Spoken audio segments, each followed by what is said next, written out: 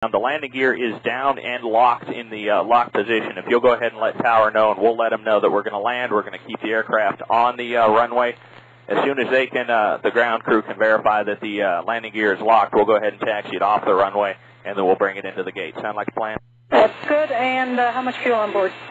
Right now we got about 6,000 pounds, so roughly 2.5 hours of flying. And 15 people. Is that 15 passengers and 3 crew, or 15 total? 50 passengers, 3 crew, total of 53. Stock 3117, Roger. And do you need me to extend you out anymore, or is your checklist done? Checklists are almost done. Give us about 5 more minutes if you want to put us on an extended downwind. We already have everything set up, and then we'll just come in from Elma. Sound like a plan? Stock 3117, we'll do that. Thank you kindly. And if you could have a cup of Tim Hortons wait for me on the ground, the day will become better.